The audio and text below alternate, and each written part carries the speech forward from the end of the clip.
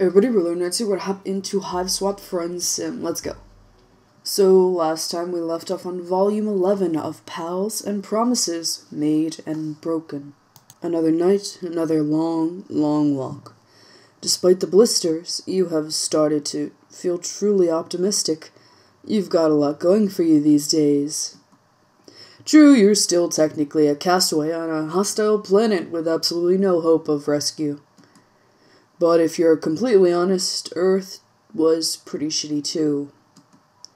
Sure, 98% of everyone here is a psychopath who would rip your face off as soon as look at you, but it's the other 2% that are really gonna make it all worth it. Lynera Skalbi. I'm going to forget how to say this name many, many times. Anyways, let's go. You had such good luck making friends lately that you feel almost popular, but at the same time you feel a strange sense of loneliness that new friendship doesn't seem to penetrate. Maybe being the only one of your species light years away from home is starting to catch up with you. Or maybe you're starting to understand why popular kids in movies sometimes seem so sad. A number of trolls now like you, but do any of them truly know you? What you wouldn't give to hang out with someone you have real history with someone whomst you don't have to do the introductory dance of, yes, I'm clearly an alien, no, I don't know what's going on. Someone with whomst you could reminisce about old times, someone you've hung out with more than once. For now you're on the outskirts of town and the rocky outcrops surrounding you are familiar. You're pretty sure that the entrance to the brooding caverns is around here somewhere. Your heart beats a little faster. Bronya lives close to here, and talks about history. You two know each other deeply from hanging out once and then seeing her again, her ex-mate Sprit's hive. Plus, you have a phone now. You have the power to text first. You get out the phone Kanil gave you. Look at you go. Reading an alien language, operating alien technology just fine. Does it make sense that you've learned how to read a new alphabet in weeks without anyone teaching you? I mean, maybe, but I mean, we'd have to be a genius to do that, but Not really, but maybe your struggles with Spanish class in high school were just a fluke, and you've been, in secret, a linguistic genius this whole time. Perhaps, if one would dream. Bronya texts you back immediately, giving you directions for how to meet her in the caves. You head down, but before the Jade Blood Hive is in sight, a troll emerges from the shadows. At first, you think it's Bronya, but you freeze mid-wave when this new troll steps into the light. Bronya doesn't wear glasses, and she has never glared at you like that. It's you. I remember you. You were down here a few weeks ago, bothering Bronya and distracting her when we almost had a Lucis stampede. Ouch, is that really how Bronya has described your adventures together? Maybe it's silly for something that small to hurt your feelings when another recent friend nearly got you killed in Clown Church, but you like to think you and Bronya formed a real connection. She never made you feel like you were bothering her. A real connection? Is that why you think you can just come down here and text her? Holy shit, is Lynera reading Bronya's messages? Does Bronya know she's been doing that? That's none of your business. Bronya and I are best friends. I'm just looking out for her. She has lots of Jade Blood responsibilities, and doesn't need anyone shifty coming in to disrupt her. You have to wonder if Bronya would agree with this statement made on her behalf, and you sure would like to see her in person and confirm for yourself. Oh, you'd like that, wouldn't you? Why don't you tell me? What is the nature of your relationship? Why would I allow you to hang out with her? As your text messages so boldly suggested. Bluffing has shaved your ass in some bleak situations before, but you could also go on the offensive here. You're concerned about Bronya's privacy now. And as for her friend, maybe you shouldn't just look the other way. Make wild claims about your friendship with Bronya to save yourself. What right does Lynera have to creep on Bronya's phone? Oh, okay, so that's her anger meter. What right does Lynera have to creep on Bronya's phone? You puff up with the self-righteousness you can muster. The nature of your relationship with Bronya is between you and Bronya, and you're not doing anything suspicious by wanting to see your friend. In fact, it seems a lot more suspicious that Lynera is trying to intercept anyone who messages Bronya. What possible reason could she have to justify that? Well, I never! As I said before, I am Bronya's best friend. I take our relationship, my responsibilities as a friend, very seriously. You press the issue, narrowing your eyes and crossing your arms over your chest. Her responsibilities as a friend? Huh. Sounds kind of fishy. Fishy? Are you serious right now? Are you really coming down here to make fish puns, like some kind of sea dweller? That is so suspicious. Who knows what Bronya decided to show you when you tricked her into trusting you? Not that we have anything to hide, but who knows? If you're at all associated with sea dwellers, then we have a big problem on our hands, don't we? You've heard of sea dwellers by now, but none of your friends have talked about them much. Mostly you've gathered that they dwell in the sea. You don't know why it would be extra bad for you to be one of them, but it's clear you need to backpedal. Before you can try to disown your choice of fish-related phrasing, Lynera advances on you. Obviously, I can't let you talk to Bronya now. You are way too suspicious. I think you and I should have a private conversation instead. At least your life is uneventful when you are unconscious. When you come to, you're sitting in a chair with your wrists tied as your eyes adjust to the darkness. You realize that you're in a smaller cave than the big open taverns that led to the Jadeblood Hive. The light switches on, and you can see that the cave walls are lined with bookshelves, and there's a desk in the corner. There are books and notebooks and bulletin boards with what looks like outlines and study guides pinned to them. And in front of you is Lynera, holding a knife. Oh good, you're awake. This is my study cave. In the Jadeblood's hive, it's harder to concentrate because people break the rules and I get irritated. So I come here to do homework. That's all, just homework. When you take a second look at the bulletin boards, you see that a lot of what Lynera has pinned up are pictures of Bronya. I see, we have a Yandere on our hands.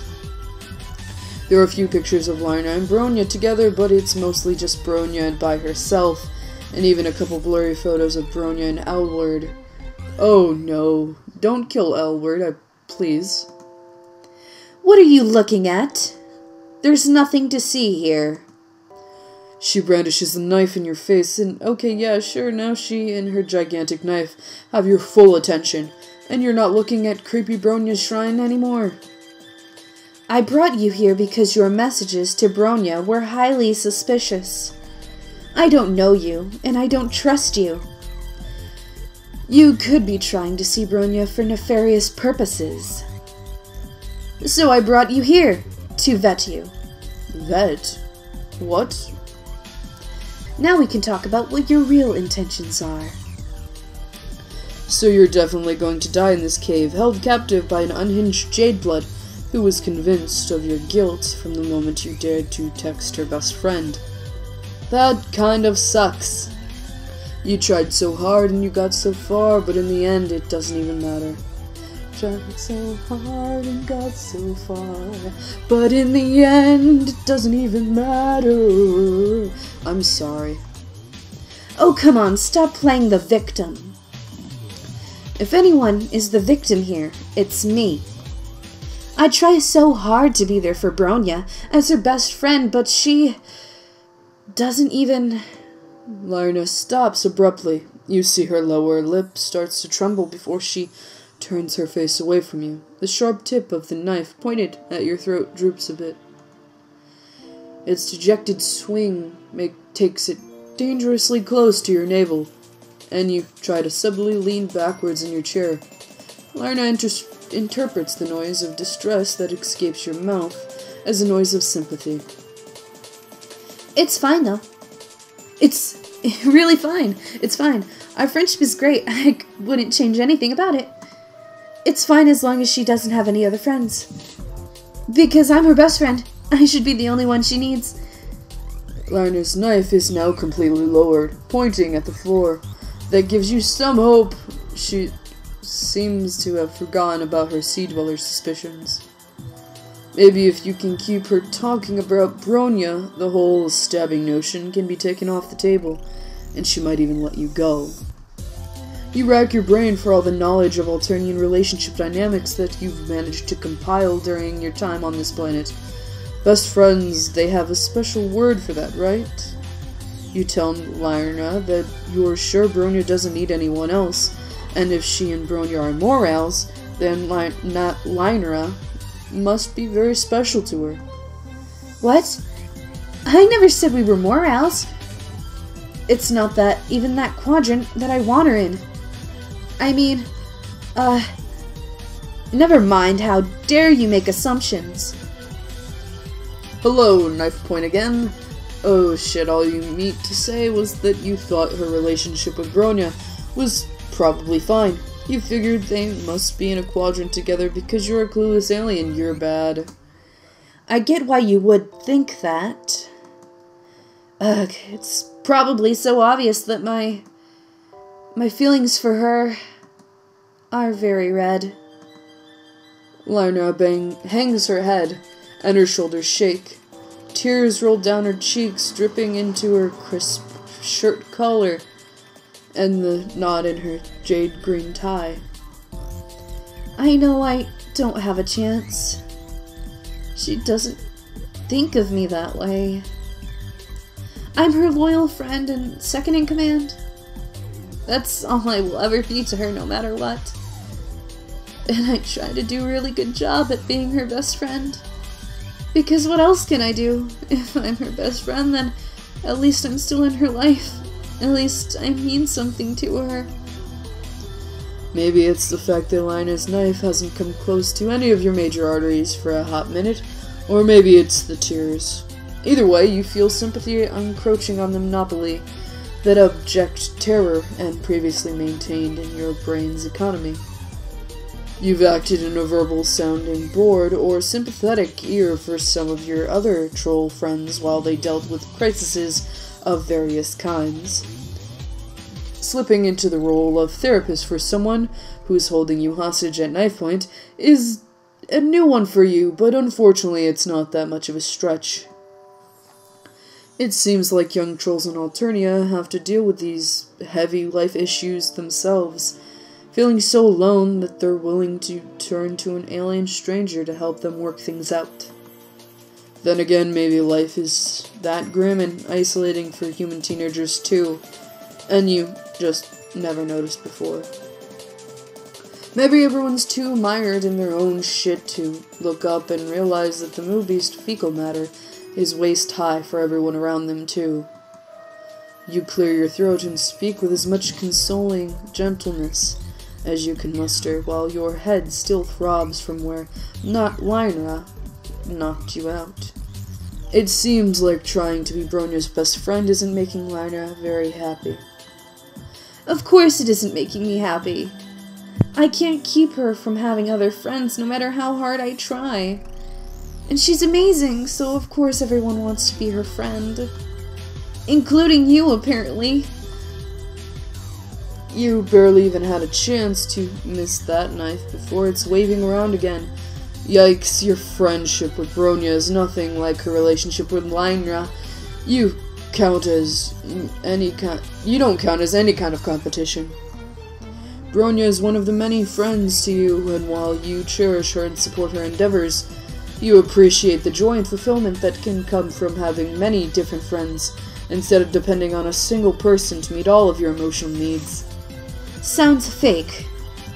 Why would I ever want any friends besides Bronya? She is my whole world.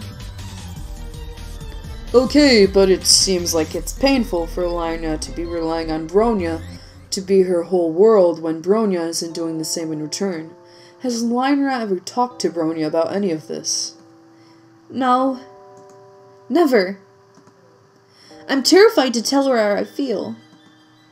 Being her best friend feels awful. But losing her would be so much worse. I can't take that risk. But if Lynera never talks to Bronya about her feelings, she'll always be unhappy because she wants more. Even if she thinks that it's unlikely that Bronya feels the same way, maybe opening communication with her friend could help Lynera process her feelings and move on. You know that Lynera has a big heart, blood pusher, and many fine qualities, and she doesn't deserve to be stuck in this unhappy, unrequited relationship purgatory forever. Wow. You really think I have fine qualities? You try very hard not to think about the glint of that knife. Sure, Lynera has positive qualities. You seem loyal, and well-organized, and studious, and caring. Some troll out there is going to want the same kind of closeness from her that Lynera is looking for, and she owes it to herself to take action that could lead to happiness instead of being stuck in a sad situation forever. I don't know. Maybe you're right, or maybe you're wrong. But I don't want to move on. Even if I know I should. I want to be with Bronya forever. Lynera crumples to the ground, dropping the knife and sobbing into her hands. It's hard to watch someone in this much distress and not want to help them, but on the other hand, her misery has distracted her, and this might be your only chance to try and escape. Attempt to comfort, attempt to escape. I feel that trying to comfort her is going to end up being the bad one, but I'm going to do it anyways. Because this game is not always that straightforward, so comfort. You remember what you did for Polyva, and when she was upset. Sitting in a chair with both hands tied behind you doesn't make for the ideal shush-papping conditions, but maybe you can approximate the gesture. Lynera is huddled, crying on the floor, and you think you could maybe get close enough to lean your knee against her back or something. Hopefully that would be interpreted in the same way as the classic palm-to-cheek movement. You inch your chair closer to her, but you lose your balance and wobble and then topple forward. Lynera's discarded knife is right there, sharp edge ready to plunge right into your incoming soft body, when Lynera moves quickly and grabs your chair and saves your life. Oh shit, that was a close one. You really could have died. She stares at the knife with huge round eyes, clearly shaken up by your near-death experience just now. Considering how often you nearly die these days, you feel more blessed than about it. But you're glad it's having an impact on her, if it makes her rethink the whole kidnap and stab thing. I'm so sorry. I don't want you to actually die. I saw what you were doing with that chair when you fell. You were trying the traditional seated frond hinge shush pap because I was upset. It was very kind of you to try to console me. I never really thought you were a sweet sea dweller, you know? Maybe what I'm doing is wrong. Lynera sets her jaw with conviction and with one slash cuts you free of your bonds. You get to your feet stumbling a bit because your leg fell asleep. So was mine, that's why I had to move in this chair. You can't believe you're getting out of this situation without any blood loss. You feel positively elated about this turn of events, but Lynera still looks sad. You're free to go. You must think the worst of me after all this. Well, you're not going to lie, this wasn't the best start to a friendship you've ever had, but horrifyingly enough, it also wasn't the worst. What was that? Something fell in my room and my cat's not even in here. That was weird. Okay, let's continue. Well, you're not going to lie, this wasn't the best start to a friendship you've ever had, but horrifyingly enough, it also wasn't the worst.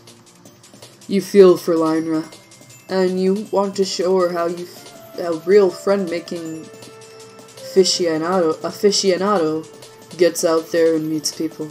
You think making new friends could help her feel less clingy about Bronya. Oh, you would really do that for me?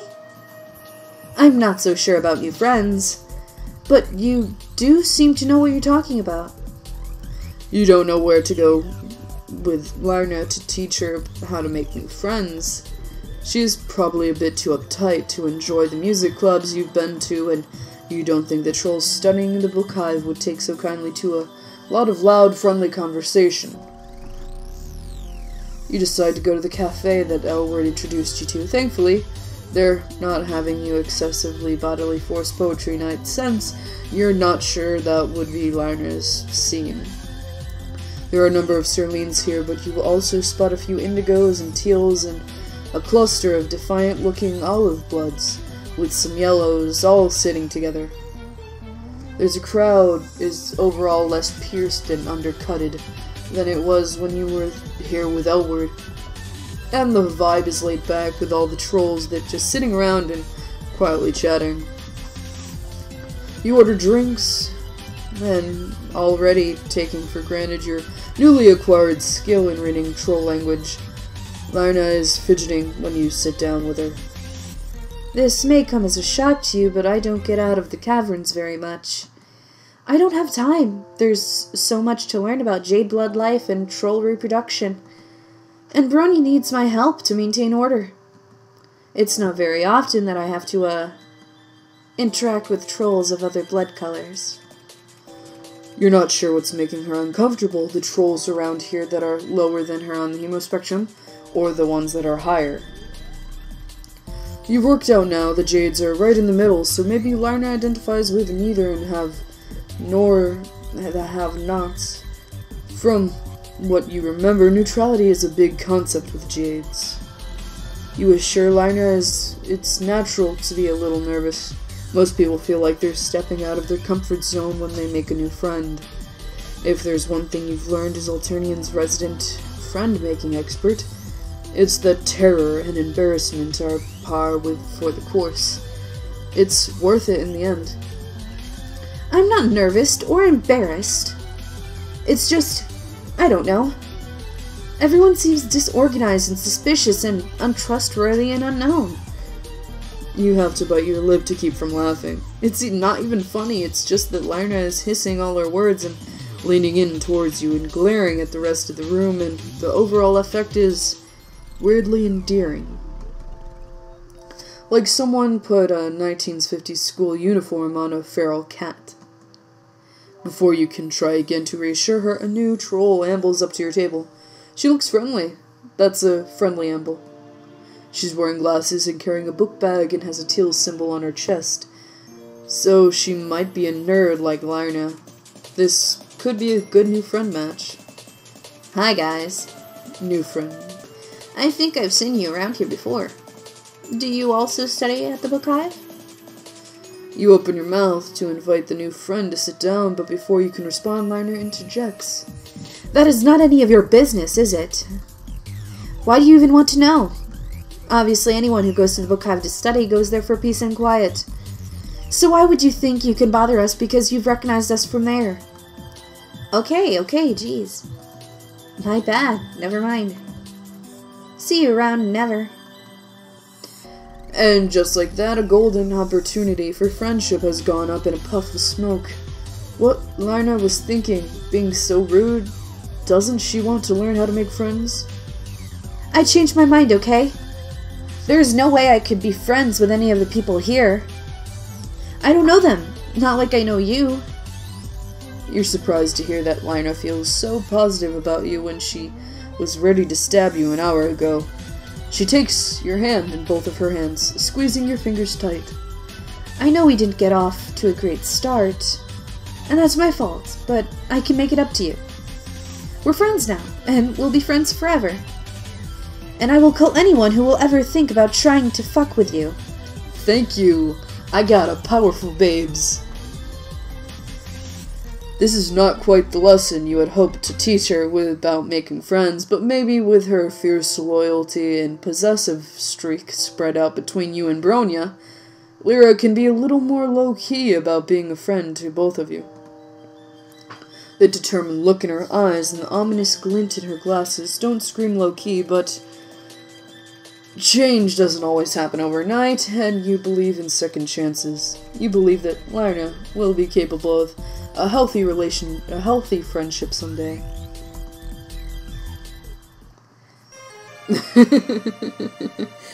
Friendship. Attempt to escape. You look around to see if there's anything within reach you could use to free your bound hands. On the desk, a few feet away, you spot a spiral-bound notebook with a nasty-looking edge on its binding. You scoot your chair over, doing your best not to make any noise, but Lynera is too busy wailing to notice regardless. You get hold of the notebook and saw through the rope with your wrists. On your wrists. It was so hard to watch her and Elward together. Elward doesn't deserve her. She was so mean. I know she's a Serene, but I swear if she shows her face in those caverns again, I will go straight for her primary spurt artery. You're gonna slit her throat? It's a good reminder that Lynera is dangerous. You saw faster in success, your hands are now untied. Lynera's back is turned, so while she gets up from the floor, you take a quick look at the notebook in your hands. It seems to be a fully annotated and organized scrapbook/diary, chronicling Lynera's friendship with Bronya. On one hand, it's a bit creepy in the context of how you're still held hostage by the person who made this, but on the other hand, it does pull at your heartstrings. Of course it does. But you keep a firm grip on those heartstrings because you've still got to get out of here. When Lynera turns back to face you, you leap from your chair, brandishing the scrapbook in front of you, like a shield. If she comes any closer with that knife, you can destroy the scrapbook in an instant with your acidic spit. That's right, your alien anatomy has destructive powers that can vaporize Lynera's precious Bronya memories in seconds. No, you can't. What are you doing?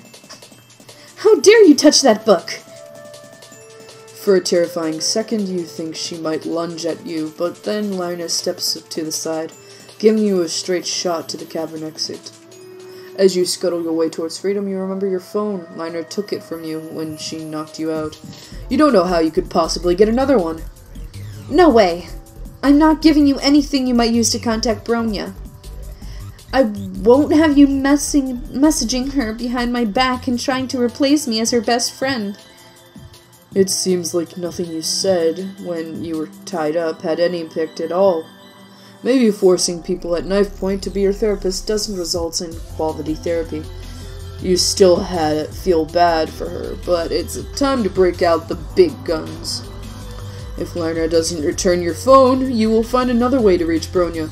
You'll tell her everything, not only the lowdown on Lynera's stalking and kidnapping tendencies, but also the truth about Lynera's feels about her. Lynera gapes at you. Her eyes fill with tears again, but she hands over your phone. I can't believe how cold you are.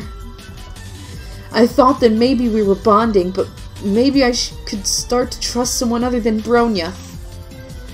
But you didn't mean a single word of all those things you said. Lynera's face twists and contorts between rage and grief. When you make the phone scrapbook trade, she drops the knife in her other hand and clutches the scrapbook to her chest, like it's one of the wrigglers in the Jade Blood Nursery. You don't feel guilty for doing what you had to do to escape unharmed, but you can't help but wish that you had been able to actually help her.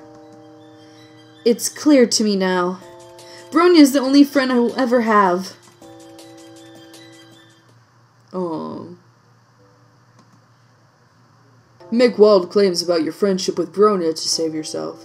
You and Bronya go way back. If Lynera is unfamiliar with your history, it might be because your friendship with Bronya predates hers. And actually, part of you texted her today was because your close friendship has recently been getting a little red, you could say. Bronya needed someone to step in and fill the hole in her blood pusher left by L-Word after all. Yeah, no, this is a bad idea. Considering the changing nature of your relationship, Bronya has been even more protective of you than usual lately. Oh no. Oh no. We're gonna die. Lynera doesn't seem unimpressed. Lynera doesn't seem impressed by your astute cultural knowledge, nor does she look intimidated. Her glasses reflect opaque in the murky cavern light as she takes a step closer. Her claws, you've just noticed, are very sharp. Bronya is very protective of those she pities. You've got that much right. If you're telling the truth. And I don't know that you are. Maybe she would want to protect you. If she knew that you were here. Oh fuck, you fucked up. If Lynera intercepted Bronya's phone, then Bronya has no idea you reached out, and you can be disposed of with none the wiser. Oh no. Look what you made me do. You had no idea someone in a skirt that long could move so fast. Yup, we're dead. So that was it. Comment, like, subscribe if you want to see more than I've done. I'll put links in the description. Check out my channel, blah blah blah. Hope you all liked it. Keep gaming.